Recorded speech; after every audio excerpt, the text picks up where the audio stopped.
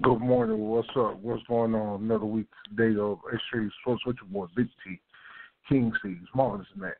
Right here on the radio, AFS, blogtalkradio.com. Take a quick commercial break and we'll be right back, get things popping today. And good morning to everyone who is listening. And let's get this thing started.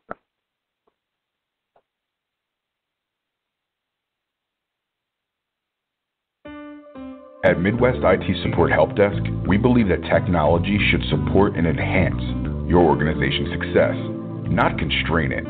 With our wide range of best-in-class services, we provide customized solutions that fit your unique IT needs. We are committed to excelling at our job so you can focus on doing yours. Midwest IT Support Help Desk is always available, providing your organization with professional remote help desk support services you need. Midwest IT Support Help Desk will solve your technology issues day or night. Our IT staff ensures that your network and computers are up to date and ready for operation on a daily basis. Don't wait until problems occur.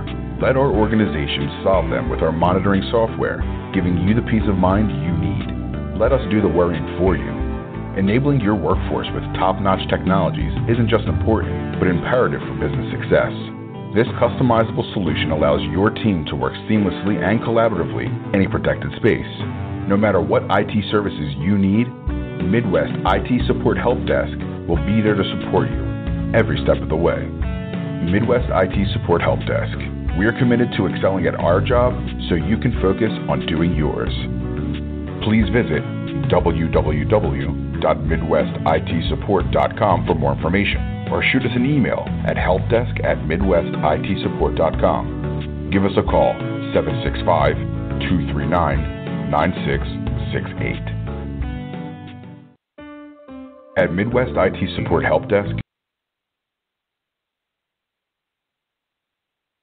All right, good morning, everybody. Good morning to my co-host, King C's. What up, C's? Hey, what's going on, bro? Good morning. Good morning. Had to stretch, get up. It's bright and early to get things going.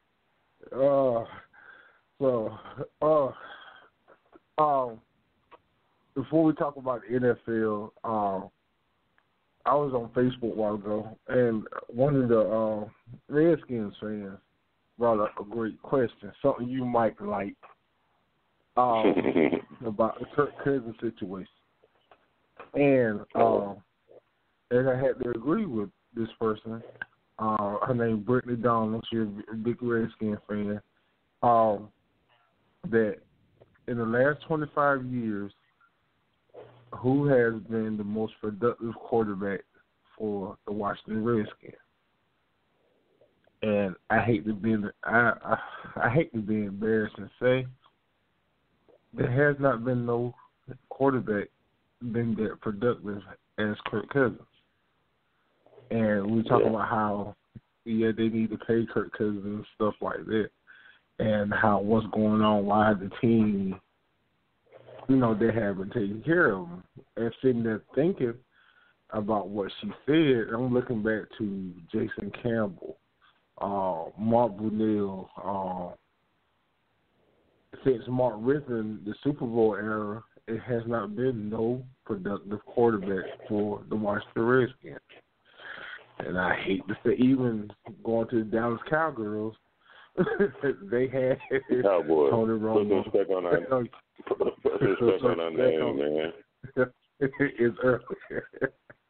But I hate to say it, and I have to admit she's right, that it has not been no productive quarterback since he has became a Washington Redskin.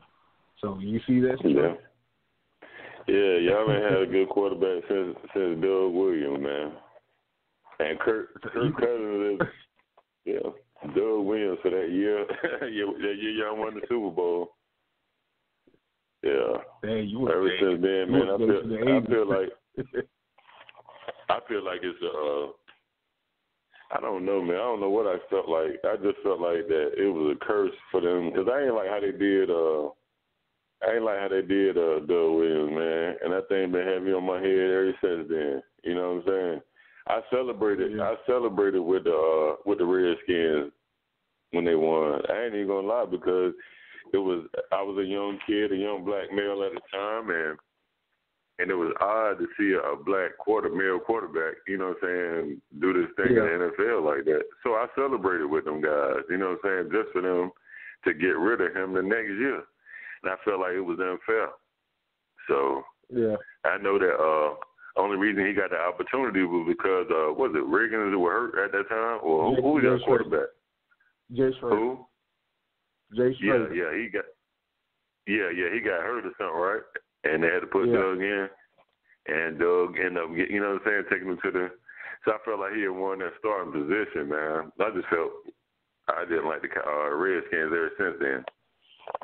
Well, you brought up a great point, and people will go back and look at Doug Williams, what's it called, Made for America, when NFL Network do the Super Bowl, go back and do the Super Bowl, what is it, Made for America, something like that, when they do the Super Bowl, talk about the past Super Bowl, where they talk about the past Super Bowl, and you brought a great point up that Doug Williams was done dirty, and Doug talked about how really Jay Schroeder was, at that time, was the main quarterback, and they were going back and forth with him and Jay.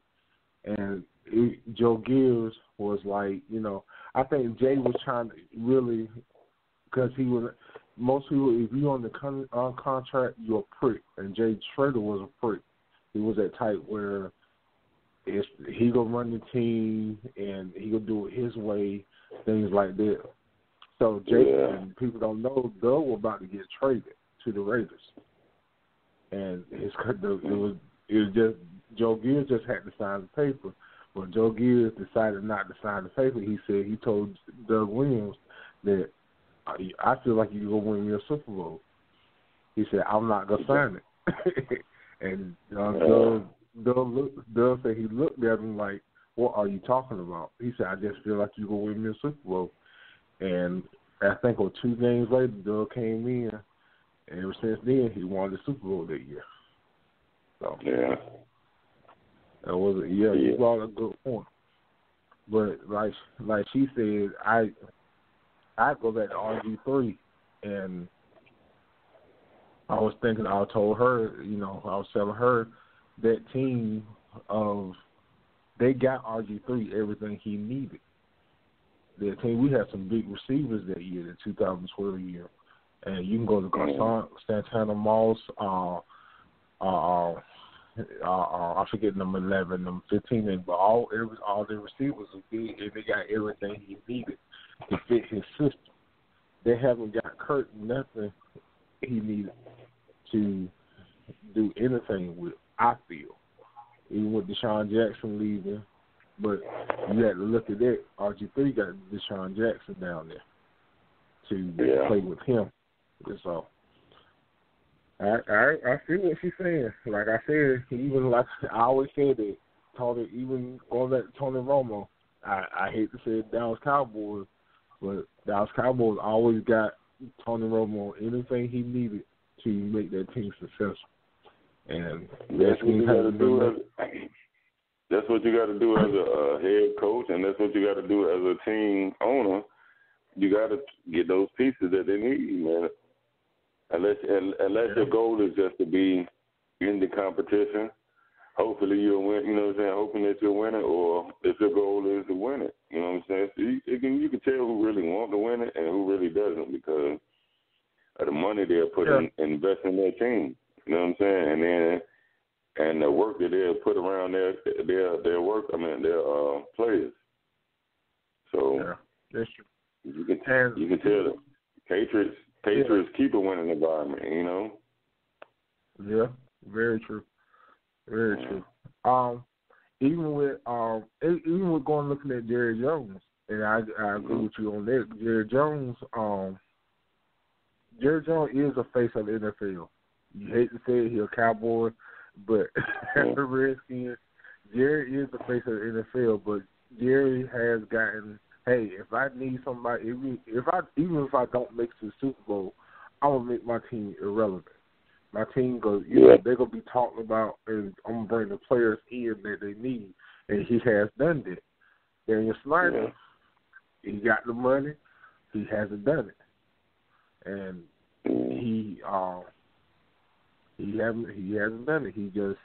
He put the best year we had was 2012 of superstars, and even with Kurt, well, like I was saying, when he bought the You Like That era. After the Tampa Bay game, they lost one game. You should have built from there.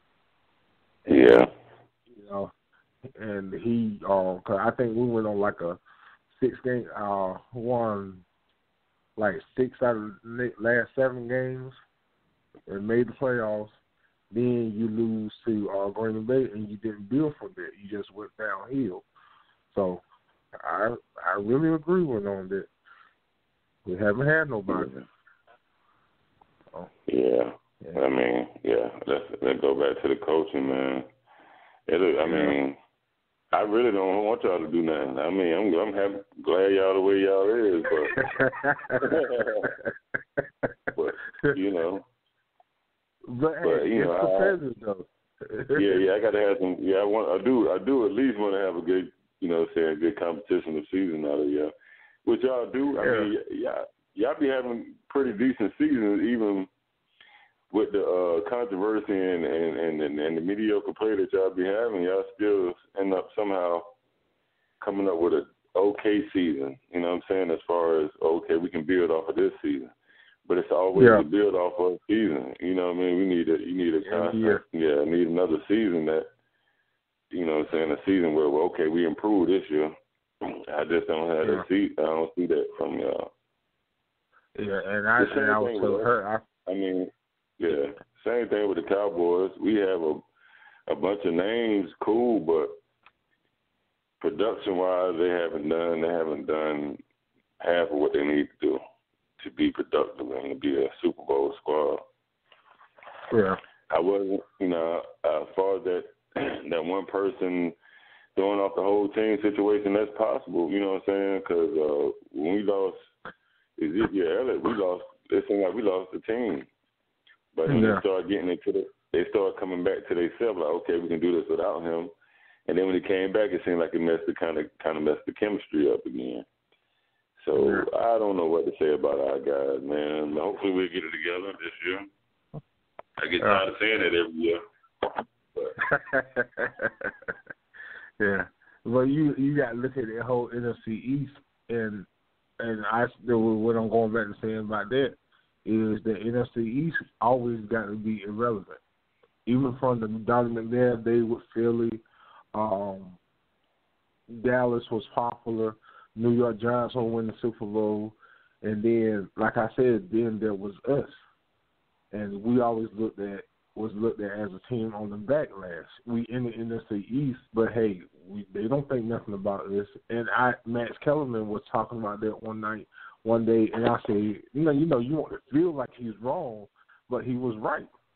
That look at the teams that you got. The Giants always relevant. The Cowboys were always relevant. Even the Eagles were always relevant. And then you look at it, just us. We were just that team was there to compete and play. And, how you going to keep doing that every single year with stability on a consistent – the NFC East, anybody go back in the days since the 80s and 90s was one of the top knock-you-down divisions out there. So how you just gonna sit back and not